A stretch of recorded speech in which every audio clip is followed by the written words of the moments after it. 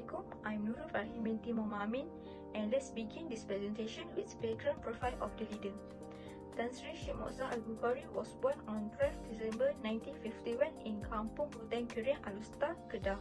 He is the third child of Sheikh Nur Al-Bukhari and his mother Sharifah Rokia, who is from Hadramaut, Yemen. Before deciding to settle in Kedah, his father went to Central Asia to do the business, and then his father went to Thailand. When he was 9 years old, he was sent to live with his uncle Shah Omar in Johor Bahru until Form 2. Then he returned to Kedah and attended St. Michael's School. Because of his poor family situation, Tan Sri Sheikh Moza helped his mother grow vegetable to support the family income.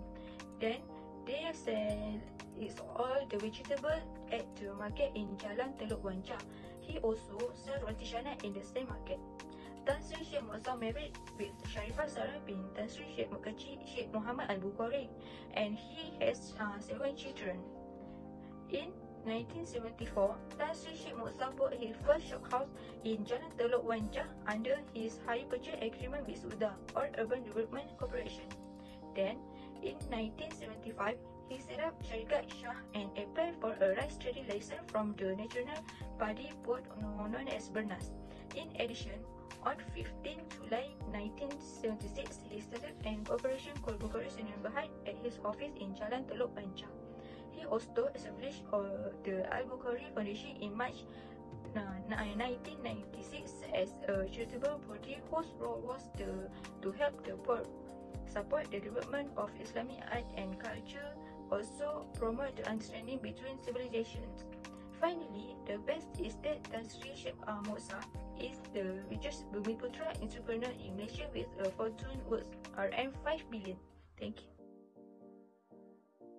Tan Sri Syed Mukhtar Al-Bukhari has awarded the rice trading license from Lembaga Padi Negara. He started his rice business at Kedah in 1990s. It was the first successful for him. Then he moved to the rice trading business. During the rice trading business, Tan Sri Syed Mukhtar Al-Bukhari need to struggle and strive more at this phase. He worked even harder after he was awarded the rice trading license from Lembaga Padi Negara. Tan Sri Syed Mukhtar Al-Bukhari has awarded for mega project. At the beginning of year 90s, he continued to focus in development and management of the port, and he is responsible for making the port of Tanjung Pelepas Johor become famous in the eyes of the world. Tan Sri Syed Mukhtar Al-Bukhari also the owner of Gulf State Capital International Investment Group (GIIG), who has an interest in the Bakun Hydroelectric Project. He also has interest in several well-known firms such as Malaysia Mining Corporation Berhad, Pernas Cement Holding Berhad, Malakoff Berhad, Johor Port Berhad, Dream Model Sdn Berhad, and Indra Citra Sdn Berhad. Syed Mukhtar had been awarded for mega project as he was received a 30-year handover to build Tanjung Pelepas Port. Tan Sri Syed Mukhtar Al-Bukhari also has awarded as Tokoh Ma'al Hijrah by the Yang di-Pertuan Agong of Malaysia.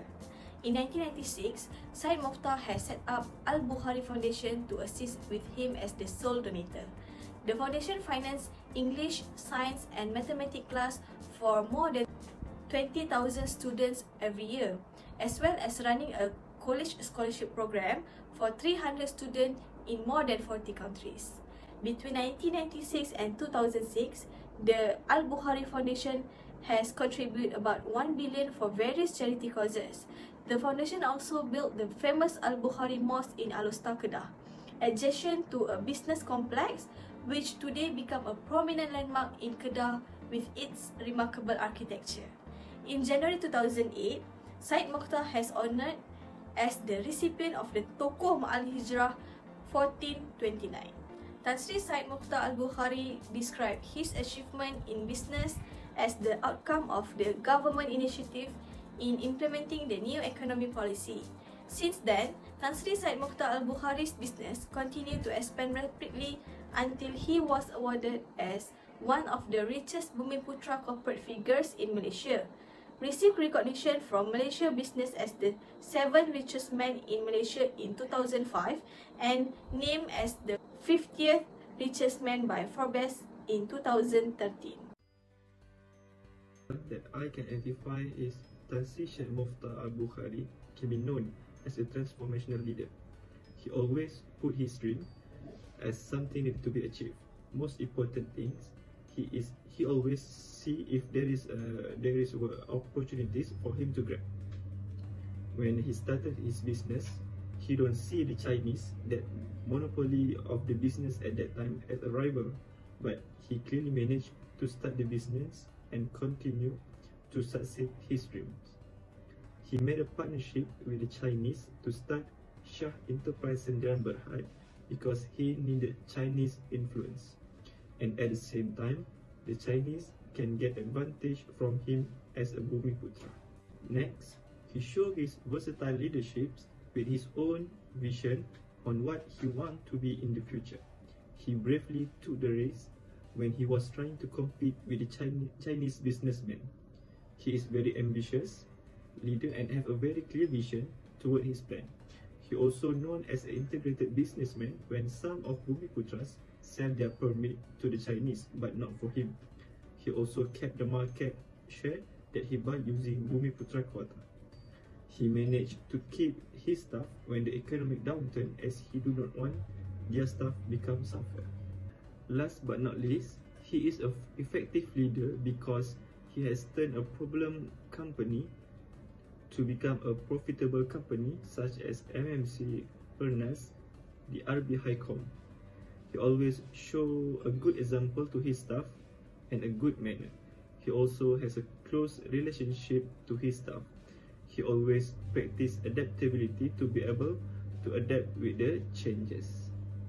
When Tun Abdullah Ahmad Badawi took Tun Dr. Mahathir Mohamad's position as a Prime Minister, Tan Sri Sheikh Mokhtar also had to make a change to maintain his business role. He will try to seek opportunity to maintain his business and expand his business. Hi, I'm Nur Karanisa binti Muhammad Zaidi. I will provide my own opinion whether the leadership style is relevant in respective industries. So as we know, Tan Sri Sheikh Mokhtar Al-Bukhari is someone that is well known in Malaysia. Tan Sri Sheikh Mokhtar Al-Bukhari always creates a positive environment and makes people around him feel comfortable with his kindness and humbleness. So as we know, he is actually a very kind and very humble person.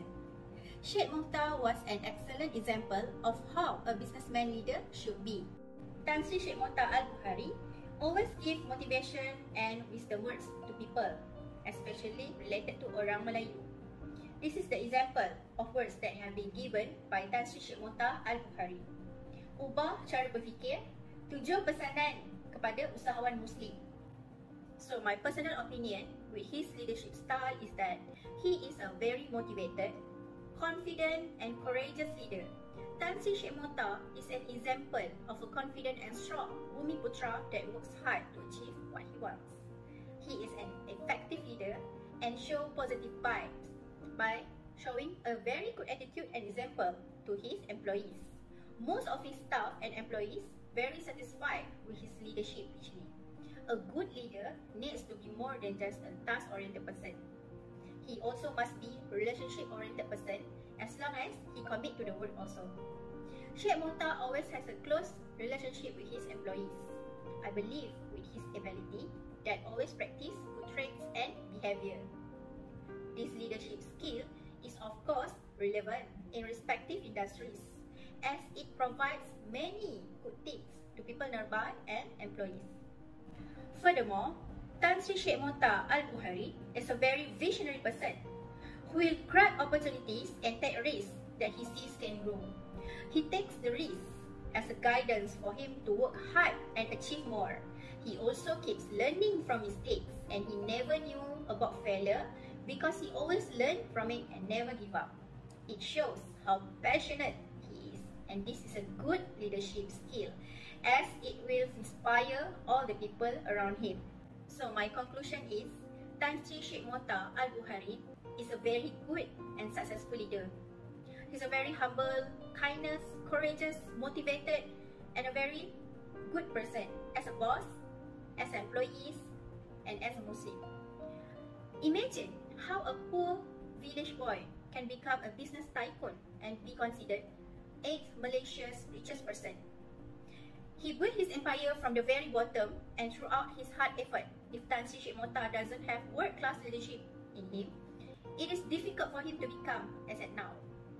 He may not got perfect formal education, but he learns through experience. Sheikh Mokhtar is always willing to learn a new thing, and he evolved accordingly. He built his own success and at the same time not forget where he comes from. He holds a positive value in himself, and that's made him a respected leader. Sheikh Mokhtar has a strong heart and determination. He proved that he also can compete with superior competitors. The most important thing, he did not forget was where he began his empire. He always hold in Islamic values in doing his business. Sheikh Mokhtar always believed that everyone can achieve something if given fair chance. We go to the last topic of discussion. Based on the topic discussed before, yes, absolutely it is relevant for other leaders to follow and imitate his leadership style and personal traits too. First and foremost, he knows what he wants in the world and hereafter. He wants to be rich. Rich here by making money and rich in hereafter in making charity. He is one of the top zakat payer in Malaysia. He also has a foundation known as Al-Bukhari Foundation to help the needy and students all over the country. The Al-Bukhari Foundation is an international non-profit charitable organization headquartered in Malaysia, which was founded on the Islamic values of faith and compassion. Although founded on Islamic values, the foundation does not discriminate on the grounds of race, nationality, ethnic origin, and religions.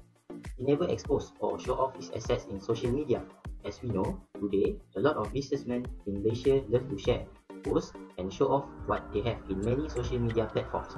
But as for Sheikh Mokhtar, not even one person knows where he lives, what type of house, how many cars does he has, how many Birkin handbags that belongs to his wife.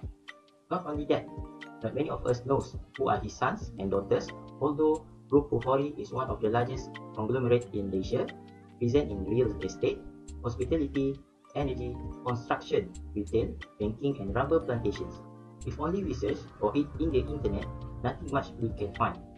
In an interview, according to his wife, Wan Sri Sharifah Zara Al-Bukhari, he never saw himself a rich man because he is the principal human servant of Allah, and Allah is self-sufficient. All efforts, trials, challenges since more than 40 years ago for him is God's providence, and providence is shared with more than 67,000 workforce.